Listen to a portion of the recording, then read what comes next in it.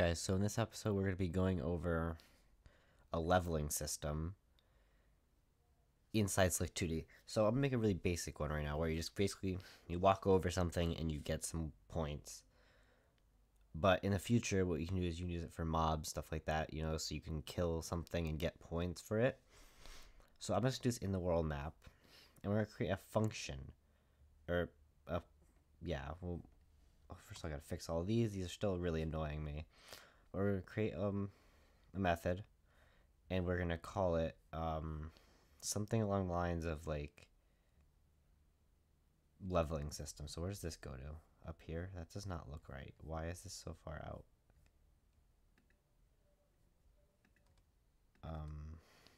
I do not know.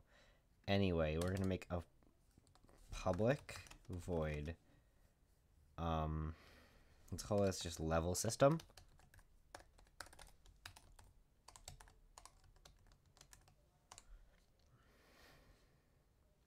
And inside level system, we're going to make a switch statement.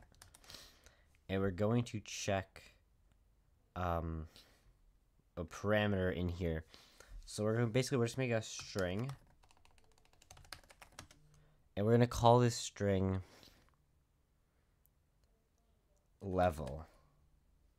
And this is going to check what we've done, because basically in the future we're going to want to have multiple levels, or multiple things you can do to get levels, I mean. So we're going to check level, right? Does it not know what level is?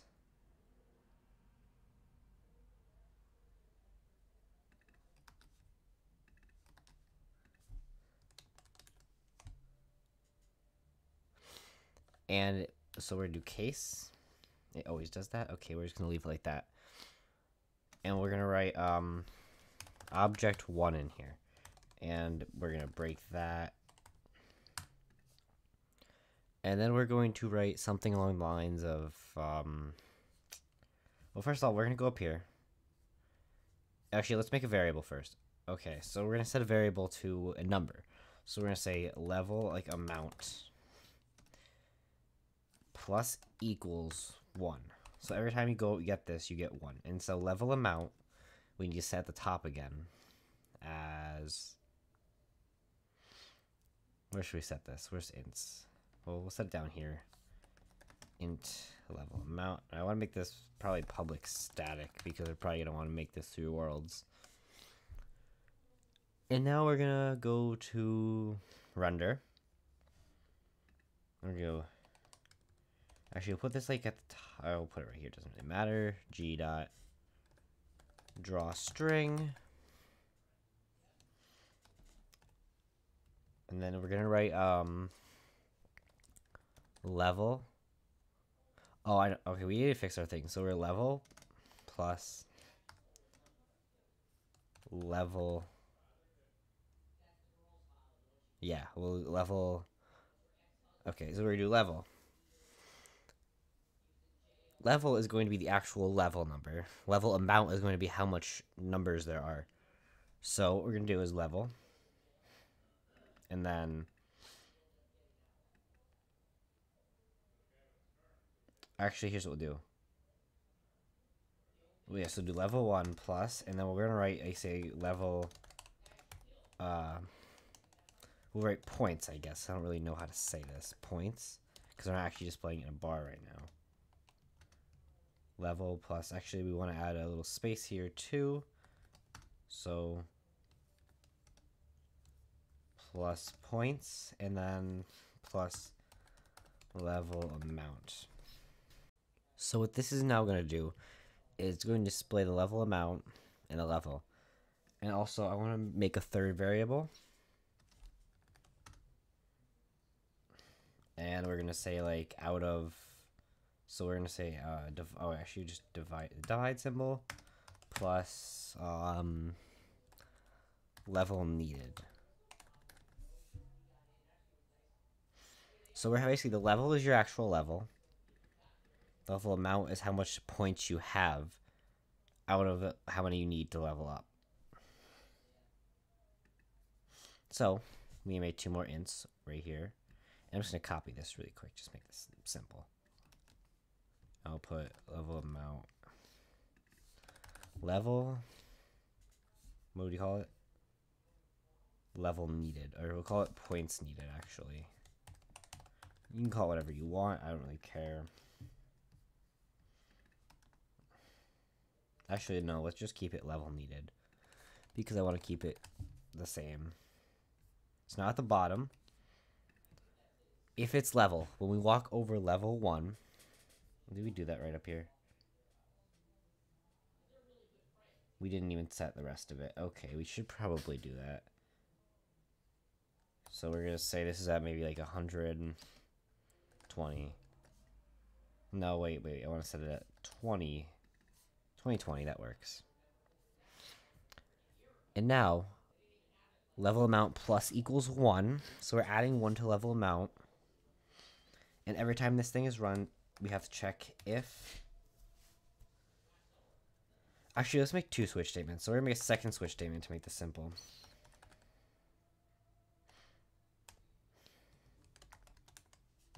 So actually, in the start... Oh, well, hold on. Let's finish this here first. So we're checking level again. Here we're actually checking level. That's not right. We're going to call this level S. Just going to call this level S just to make it simple.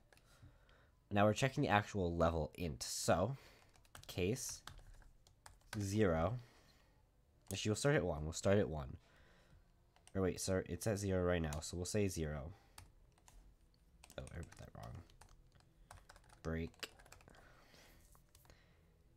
And we're going to say if level amount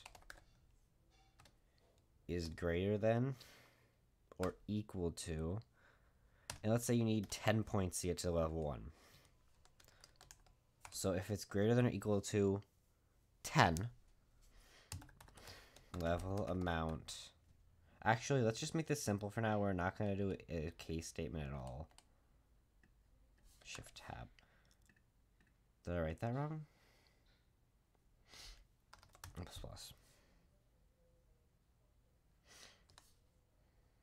Actually, here, we're going to set this first. So we're saying, no, sorry, level plus. And then we're going to set level amount equal to 0 again, because we want it to be 0.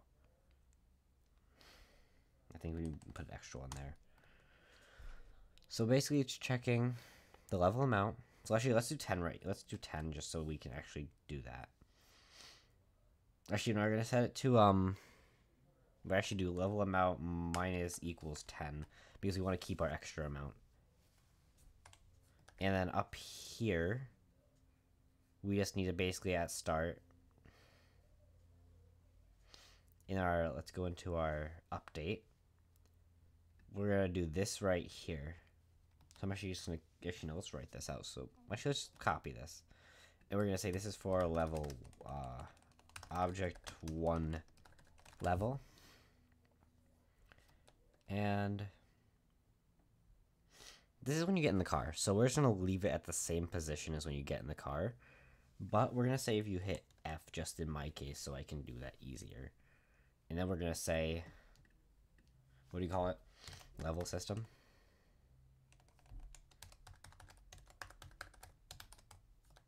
So we're going to run level system. Is that what we called it? Yeah. Oh, level system. And then we have to say this is object 1 in here. So what's going to happen when I hit F on the car, it's going to load this method, which is going to say, okay, we're in object 1. Add 10. And then it's going to come down here and say if its level amount is greater than or equal to 10, which it will be, we're going to set level plus and minus 10 from the amount. So we're going to do that again. And now we should be able to actually check it multiple times. So if you look here, level is 0. Actually, I want to move this down. Let's move that down a little bit so you could actually see it. Where is it? 2020. So we'll make this like 2050. And that should work. So now level is 0, points is 0 out of 0. I don't think we actually set the second part yet, but let's go find where the car is. And what we're going to do is we're going to hit F. And as you can see, as long as we're holding down F, it's loading it. So in my case, it's not really going to work out too well. how do we set how to get out of the car? Because basically how this is working is it's as long as the key is down, it's going to keep adding. In like a different case, it would be you kill the mob, and then you get the points. But this is just an example. So, as you can see, it works. So, the points that we needed aren't... actually, points needed is always going to be equal to 10 in this case. So what we can do is we can actually come up here and set amount needed to equal to 10. So now, it's going to say we always have 0 out of 10. But say we come down here and we set it to like 5 or 1. Let's set it to 1 so we can actually show me this. So right now we have 0 out of 10 points and we're level 0. So you come over here. We hit F. Now it's 5 out of 10. And then we get our point, and then, you know, it just goes up from there. So that's how you make a simple level system. So yeah, thanks for watching.